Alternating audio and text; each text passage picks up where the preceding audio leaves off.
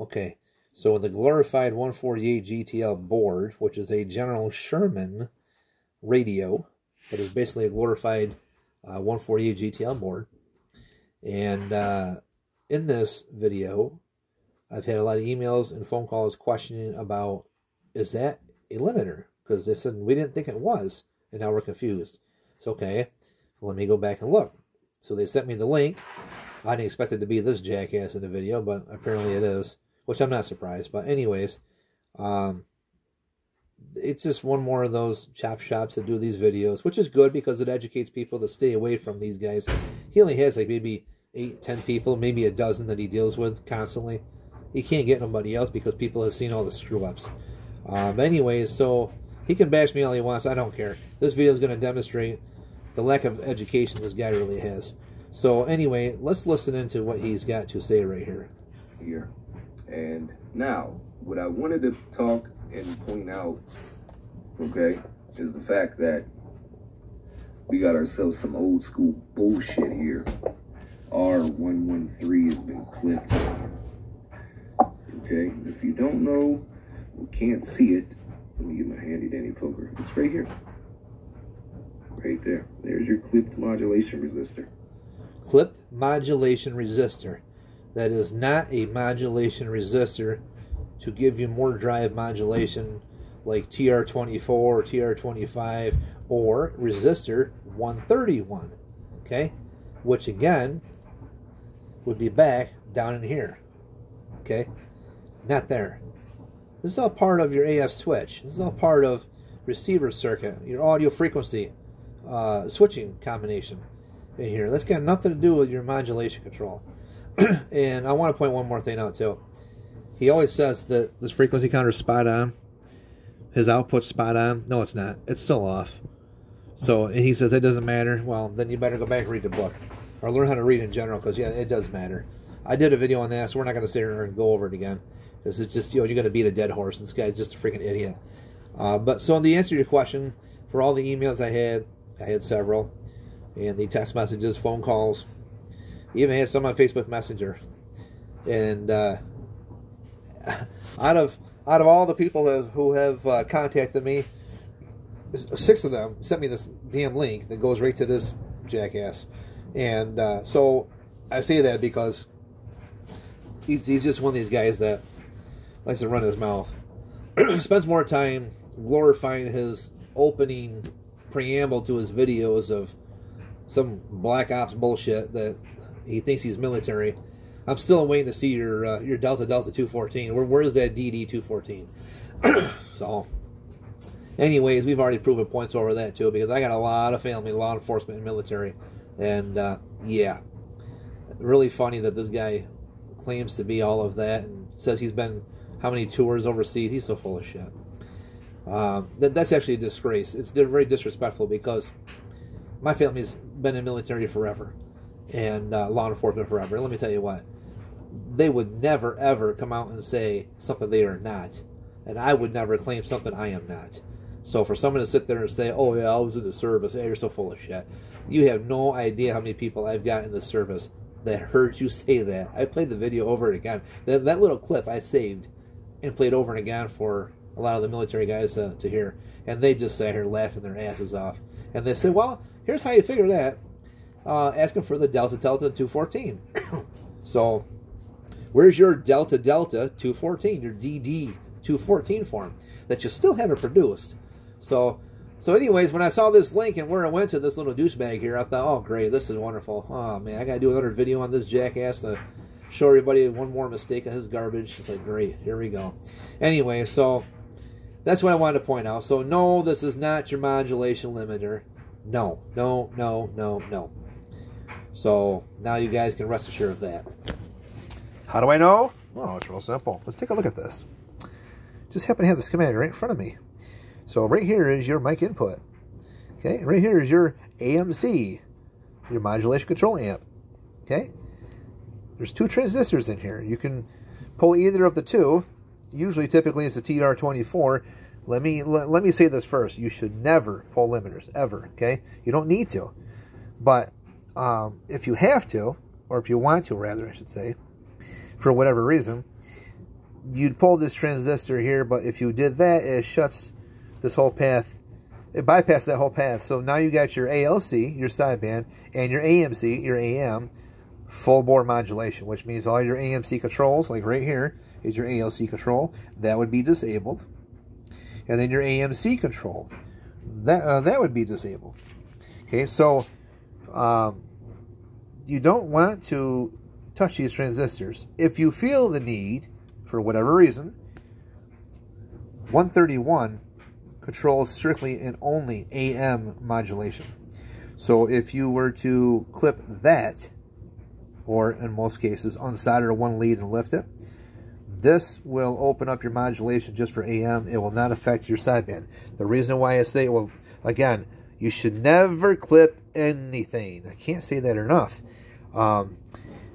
But if you clip the ALC circuit and you pull this out, which opens up both, your ALC becomes warbly after a while, and it ruins the sideband side of your audio. Okay, but if you feel the need to do so, then it would be R131. Okay, R131 is your 10K resistor. That would be just for your AM modulation only. Now, here's your audio chip. Okay, it's not hard to read schematics, guys. Looks like a bunch of squiggly lines to everybody, but you know, I'm trying to break it down as simplified as I can. Anyways, here's your audio pass-through, right? Now, here's your balanced modulator. Now, that is R113. You clip this resistor, the supply voltage cannot get to switch your AF. This transistor won't switch, which means that AF switch is not going to switch. Which now, you follow this line back down, where does it go, guys? So that disrupts your balanced modulator, which means you're not going to have shit at all.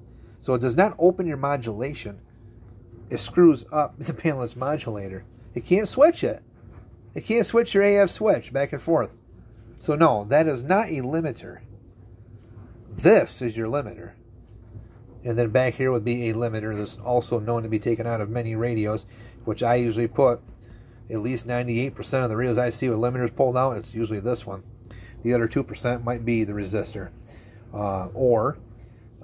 If it's not those two, it's usually because someone takes the potentiometer of the board and they disable that and they put a fixed resistor in place instead of a variable resistor. So, but 99 or 98% of the time it's usually this guy being pulled. We put that right back in to fix the problem, and it cleans everything all up nice and pretty. Now, I also state that when you are aligning a radio or tuning a radio, don't always trust an oscilloscope. It can look very beautiful on a scope. You got to have a spectrum analyzer at all times in front of you, not some pocket poodle you want to pull out when you want to, and you paid a lousy, what, $289 or something, $300 for the damn thing. You know, it's not about the cost. It's about the fact you got to have it hooked up at all times, period. Because the spectrum analyzer shows you a lot more detail than what a scope can show you. So it's really important. You must have that option. You got to have it open. So it's very important. Let me stop that. Let me go back to here. Let me go back to here.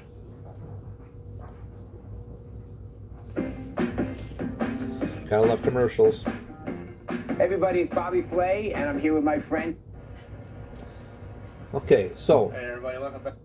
Alright, here is where you're going to see, when you get all done with the alignment and all that good stuff, you see the spectrum analyzer. And I see my scope.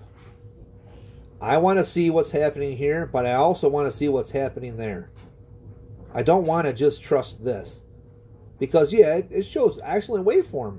It's like, wow, that's pretty good. But when I look over here, it's like, wait a minute. Sometimes I'll see something different. It's like, I don't like that. And your scope can only just pick up so much, whereas the spectrum analyzer picks up a lot more. So it's very important to show this at all times when you're tuning your radio, because you got to make sure that these two coherent together. They must balance each other. Okay, you have to. Every block is a division. Okay, so this is one block and one block. 1 plus 1 is 2. So that's me describing and explaining once again, because there's another person who seems to think down in Savannah, Georgia, that I guess one block is a half a division, and that's not the case. So anyways, I'm just describing that in this video here momentarily. But let me speed this up. Glorified term, because when he told me this topic. Okay, dokie, 1, 2, 3, 4, 4, 3, 2, 1. Just want to get these all cleaned up sometime, nice and neat. He's watching my little troll and can't count, so that's 4 division. Every block is 1 division. So if you have a block and you have a block, 2 blocks means two division. Okay, that's 4 division. Here's your modulation. Topic. Okay, dokie, 1, 2, 3, 4. And there's your waveform. Okay, so it's important to see what's happening here, and it's important to see what's happening over here as well. If you do not have this on all the time, then you really don't know, which means you could be sending a lot of dirty radios out with dirty signals. And that could be all due to the fact of limiters being pulled, such as down through here and or down through here. Okay? Not your AF switch, not your PA switch. You don't touch those, because now the balance modulator will not function correctly, and that will not switch on and off to function. You understand? So no, that is not a limiter. Okay, guys, anyways, I wanted to point that out, so everyone have a great night. And now you're aware of, yet again, of these chop shops that are giving wrong information. So my shop is definitely fact, not fiction. These chop shops you got to watch out for, because they're all fiction, no fact. Even though he says he's fact over opinion, he ain't got no facts. He doesn't know what the hell he's talking about. So everyone have a great night, and I hope this video helped out quite a bit for the people who want to understand this. And know that there's different sections in the radios. Learn your sections, and you understand exactly what's happening.